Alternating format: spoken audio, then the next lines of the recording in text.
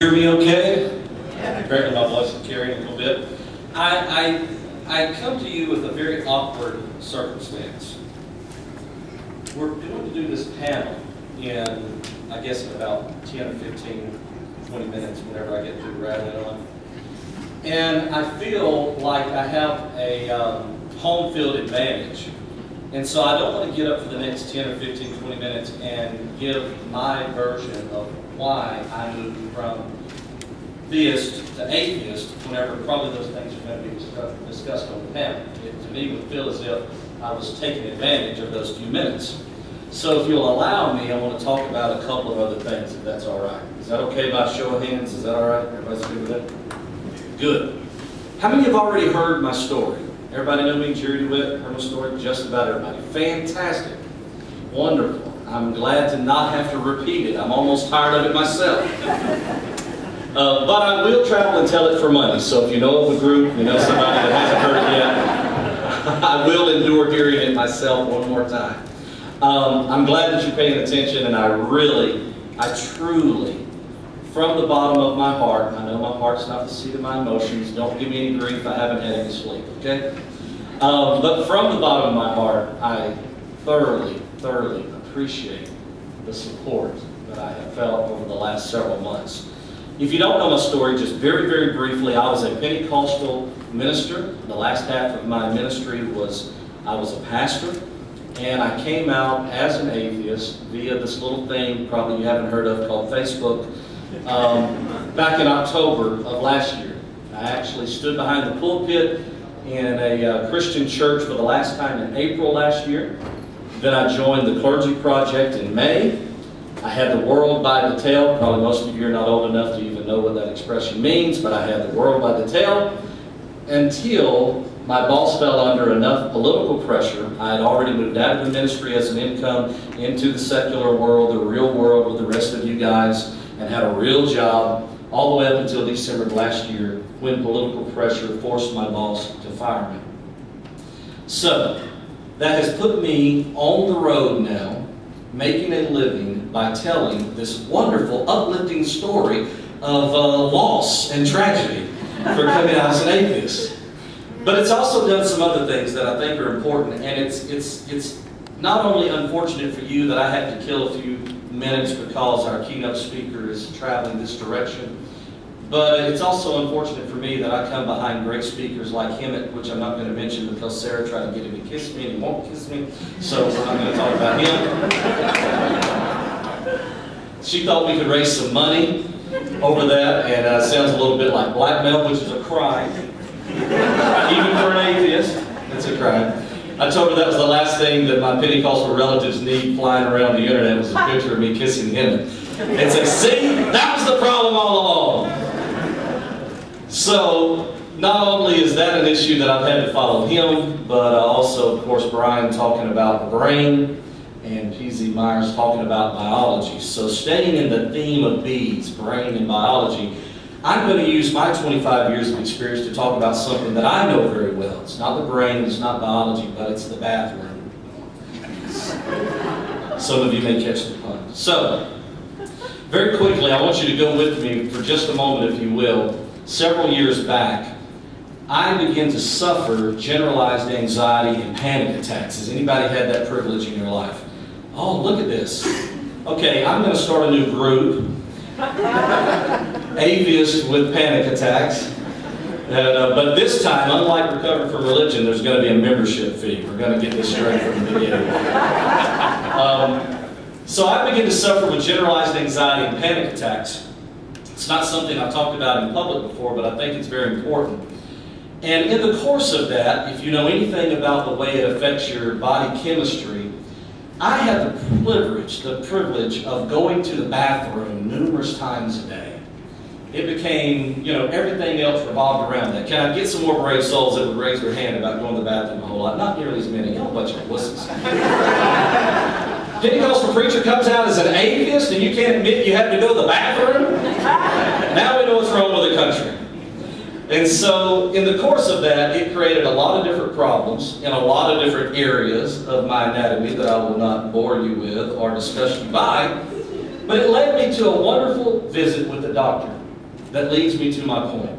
So I'm in the doctor's office, and I'm explaining to him how many times I have to go to the bathroom and what pain I now suffer whenever I do go to the bathroom. And so he says, not a problem, let's take a look. Okay, great, this is getting better. And so he happened to be a surgeon, and in his clinic, he had the equivalent of an operating room in the back of his clinic, with one of these tables that are specially designed for you to kneel on and then be elevated into the air as if you're about to get your oil changed. And I only wish he would stop the changing my oil. And so here in total humiliation, almost like I feel at this moment, in total humiliation, completely vulnerable, he says, now, Mr. DeWitt, if you need to, hug that pillow in front of you. And at that moment, for the first time, I noticed that there was a pillow in front of me on this table in this doctor's clinic. And I thought, I wonder why he would have put a pillow there. And about 35 seconds later, as I am truly combining, pulling, somehow through some force of fusion, bringing the pillow into my very being, I can hear him say, Mr. DeWitt, there are other patients, you're going to have to settle down. Because I'm screaming so loud. And he says these words to me. He says, for just a few moments, embrace the pain. Now, kind of easy for him to say on that side of the procedure. But I had to. At that moment, for that moment, I had to embrace the pain. Now, why would I tell you such a gross story that probably, will never get anyone else to hand me a pen in order to sign an autograph? The reason I'm telling you this story is because since October of last year, those words have echoed in my mind, not because there was some strange guy behind me hurting me, that's not the issue, but because over and over and over, through this coming out as an atheist process, I've had to embrace the pain.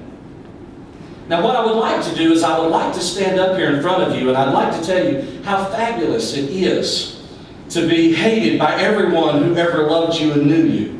And how great it is to be somewhat popular among beautiful human beings like yourself, even though the payoff may be to lose the respect and the esteem of people that you have loved your entire life. I would like to tell you that all of this is rosy and beautiful here and ever after. But instead, if I'm going to be honest with you, and if we're going to shape American history, and make the future what we know that it can be, what I have to say to you this afternoon is, instead, man up and embrace the pain. Can I get a Darwin? In September, before I really came out on Facebook, Dan Barker called me up because of my relationship with the Clergy Project. How many of you are aware of the Clergy Project? And this will get a Darwin out of you. We have over 300 members now in the Clergy Project. Darwin? And so because of that relationship, Dan Barker calls me up and asks me to do an interview on Freethought Radio, the radio program and podcast. And he assured me that it only played like at 3 o'clock in the morning in New York. Probably no one in my little podunk town of DeWitt, Louisiana would ever hear it. It would be okay, even though it was a podcast and I wasn't completely ignorant. I did know that you could probably get them anytime, anywhere. And so it honestly put me up against a wall. Because I knew that by doing that podcast, by doing that radio interview, that I was drawing a line in the sand. That I was turning a page in the calendar or even the chapter of my life's book. And that I would at that moment be making a choice that would forever change my relationships with family and friends and with my community. And I'll be honest with you, I agreed to do it. It was going to be a few days after he had called me. I agreed to do it thinking that there probably was a good chance that I would find a way out of it. But it seems like every single minute after that phone call, this was playing over and over in my mind that this was actually a test. This was a test about my sincerity. This was a test about my humanity and my love for humanity. If I truly did believe that secularism was going to make America great, make it better, if I really did believe that religion was a hindering effect to our civilization, then who was I to step back into the shadows because of fear? And I knew that I had to embrace the pain. And I knew how painful that it would be. Now, the reason that I'm telling you all of this afternoon is because I'm hitting a shift in my philosophy about things. Dealing with ministers that are trying to work their way out of religion and work their way out of having the funds and having finances through the ministry has caused me to work for months now on trying to create a good exit strategy for each and every one of them. It's caused me to try to find, is there a way to give everyone who wants to come out a safe landing?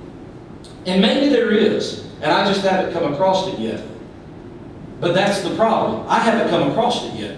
And I think it may be bigger than that. I think it's not just that it's complicated, that coming out is complicated, and maybe one day we will figure out how to do it, or surely one day we'll reshape society in a way that it won't even be an issue. But right now, what it is the test that every sincere human being has to face. It's the test that every person with any type of intellectual integrity has to face. So I can't tell you that there's an easy way, that there's a quick way or a painless way. But what I can tell you is that there's never been a people pleaser on planet Earth that wanted to please people any more than I. But I embraced the pain. I will tell you that I was riding high financially. I was bumping 6 figures every single year. I can't tell you there's a way to move into the atheist movement and replace 6 figures. But what I can tell you is that there's a way to embrace the pain, because I did. I can't tell you that there's some secret formula, some really beautiful, elegant, apologetic, atheist apologetics, if you will, that you can say to your spouse or your loved one that will instantly make them understand and respect your position. I won't tell you that that exists, but what I will tell you is that I have faced the tears of loved ones who now reject me over this one issue, and I embrace the pain. And if I can, so can you. Can I get a door win? Amen. Amen. A door win. So what's it been like after all this time? Even with all of the friends that I've collected, with all the people who reach out with Facebook and through email, the power of the internet, I'm sorry, but even 10,000 new friends can't replace that one special loved one. Can't do it. But you have to embrace the pain. Because quite honestly, that's not a good enough excuse. It's just not. I've kicked this around in my mind now, and I'm sorry to have you in such a serious mood for the moment, but I've kicked this around in my mind for months. This is an important issue. Let me repeat that, because I feel like I need to start preaching here in a minute. You probably think I already am, but you'll be in for a surprise. You've obviously never attended a Pentecostal church. This wouldn't even make a good testimony. This isn't just an important issue. This is the issue. This is the issue of our moment in time. This is our place in history. You're not building groups, you're changing the globe. I'm going to say it again. You're not building groups. You're not just creating some club. This is not just some social network that is passing its way through time. It's not just some form and fashion, but this is actually an intellectual, revolution that is taking place within our culture. This isn't just a moment. This is the moment. This is the moment that if you're ever going to find strength, if you're ever going to do anything, if you're ever going to be significant to more than just your immediate circle, this is the moment for you to find your strength. This is the moment for you to face your fears head on. This is the moment to admit to yourself, yes, this is not always a pleasant process. But if that little Pentecostal preacher from the backwaters of Louisiana can somehow risk and lose everything, then you should say to yourself, I can embrace the pain. Because this is what we're called to do. Not called by some deity somewhere, some authoritative force that is somehow shaping history for their own purposes. This is a call that is in the hearts of humanists.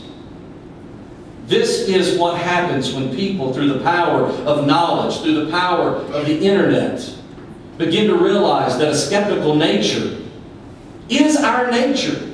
That is what has brought the human species to this place in time. This is where we begin to understand that free thought is not a new concept. This is our concept. This is what it means to be a true and honest human being, is to walk out. And as Brian brought up earlier this morning, to look at the house of culture and say, yes, it appears to be blue, but I'm going to take for granted it's only blue on this side because I haven't seen all the sides yet.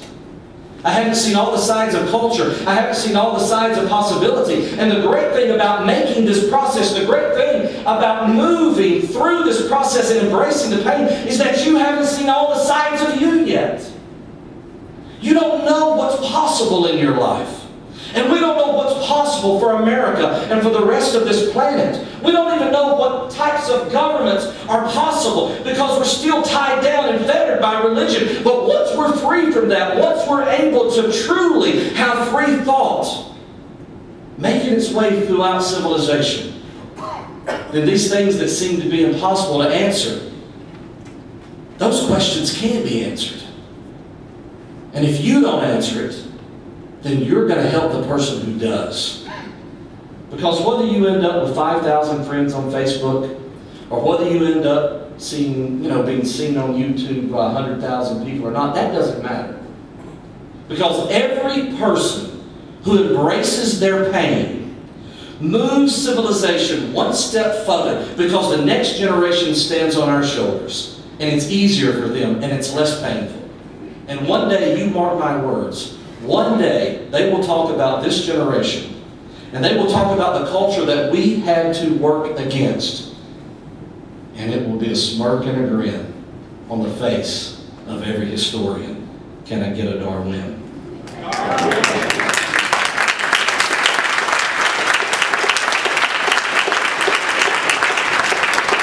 So I will say in closing.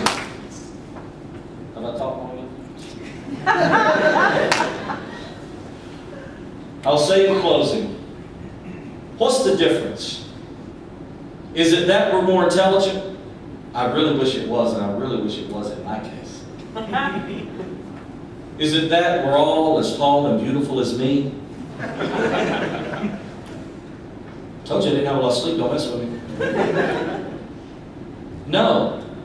I think one of the major differences is that we're not renting our lives. We're not renters with a landlord. We own our lives. How do you embrace the pain? Through pride of ownership. You embrace the pain by realizing that you own this life, you own this moment. And as far as we can tell, until PC tells us otherwise, this is the only life we've got. Right? And so we don't need to be renters here.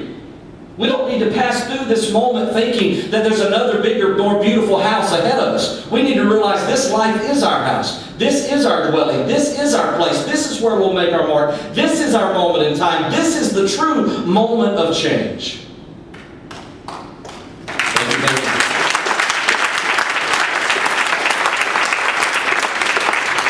What makes us different is we're not renters, we're owners. And if you're going to own your life, then own the pain. There's so many people just in this one gathering that I spoke to, all the way going back to October, and then in D.C. in particular. I won't embarrass anyone, but in D.C. I met a bright young man who carried this secret on the inside. He carried this secret that skepticism was his nature. and that free thought was his methodology, right? And that agnosticism, that was his conclusion to this great question in culture. And that atheism was his opinion. And that he was a humanist, and that was his motivation. He carried this secret inside a Christian home. And so we talked about it, we talked about it, we talked about it. And we talked a little bit more over Facebook. And before it was over, he found the strength to embrace the pain and to tell his family just who exactly he was. And that, yeah, blue was one side of his house, but that there were other elements to him that were just as important. He's embraced his pain. I wish for him and for me and for the rest of us that there was some easy solution. I wish that a lecturer could get up and say, this is just how easy it is to do it this way, do it that way. But you know what? If it was, it would have already been done. Because all these arguments and everything that, I'm not trying to be in any way disrespectful, but everything that we're going to talk about even in the next session, greater minds than ours has already resolved these issues sometimes hundreds and hundreds of years ago. The reason it's still here is because not enough people have chose to embrace their pain. But I think that the people in this room can make that choice. And I believe the people in this room can and will make a difference. Thank you.